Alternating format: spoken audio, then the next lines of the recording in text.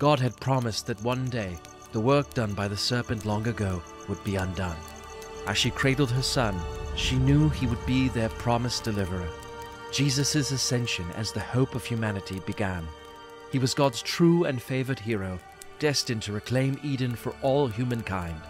Jesus would grow to serve those around him. His life would be laid down for the ransom of many. Through his own sacrifice, the blessing God gave him would be imbued onto others. He was God's only begotten Son, the firstborn of creation. Through him, Eden would come again.